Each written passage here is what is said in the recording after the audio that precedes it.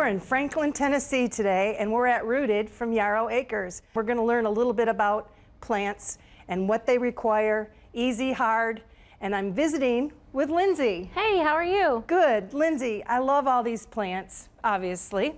And can you tell me about these to my right here? So these are in the pothos family. Right here we have a jade pothos. It kind of gets that name from the jade color. And then up here we have a neon.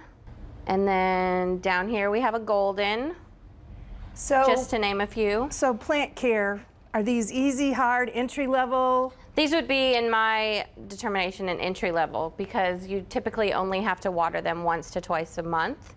And they're very vocal plants, so they speak to you.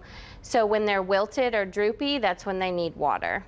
Awesome. These are some of my favorites. I wouldn't necessarily say that these are an easy beginner level plant. These are all calatheas, which are in the prayer plant family.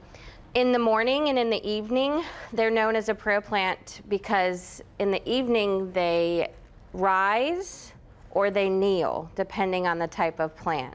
So in the morning when we get here, all of these guys are all rising to show you the underneath of their leaves.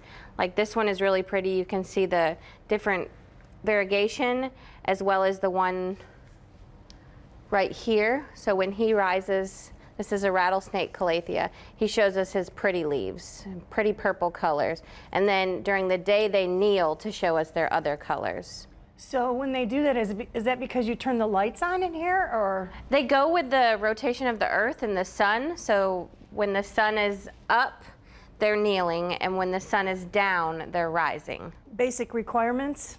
They like little drinks throughout the week. They love humidity and to be misted. If you do not have a humid climate for them, I would suggest a pebble tray, which is basically really easy. You just do a tray with some pebbles and leave some water there, so it creates a humid environment for the plant. I saw some other plants on the other side of the shop. Let's go visit those. Sounds like a plan. Well, this is quite an arrangement. What are these, Lindsay? These are Sansevieria, or a snake plant, or the slang term from them is mother-in-law's tongue. And it looks like they come in many, many varieties, which would be the different color tones, I'm guessing? Yes, the variegations come in all levels, from super light with the moonshine and the Banzel sensation, all the way up to the green and yellow, which is the Laurenti. Now these are entry level. Super entry level, super easy. Someone comes in the store and says they've never had a plant before. This is the plant that I show them.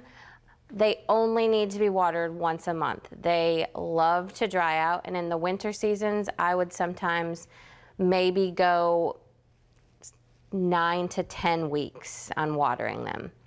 And so what about light? They can take super high light or super low light, which makes them super easy for customers. The higher the light that you give them, the faster and taller they're going to grow. But if you give them low light, they're just as fine to stay the way they are. So it's a good office plant. Oh, heck yeah.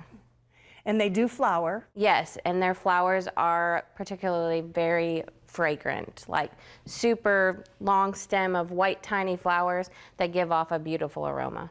And so what is this beauty right here? This is probably one of my favorites. This is the Ficus Audrey, which is the easier sister to the fiddle leaf fig.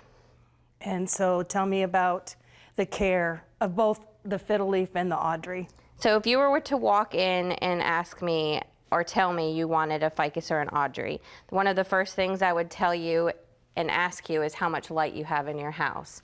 They particularly love to sit next to... This is a fiddle leaf? Yes, this is a fiddle. Okay. You can tell the difference. The Audreys have a more texture on their leaf. They're fuzzy, whereas the fiddles are shiny. All right, well, thank you very much for sharing. You have a beautiful place. Thank you. Enjoy it. For inspiring garden tours, growing tips, and garden projects, visit our website at volunteergardener.org or on YouTube at the Volunteer Gardener channel, and like us on Facebook.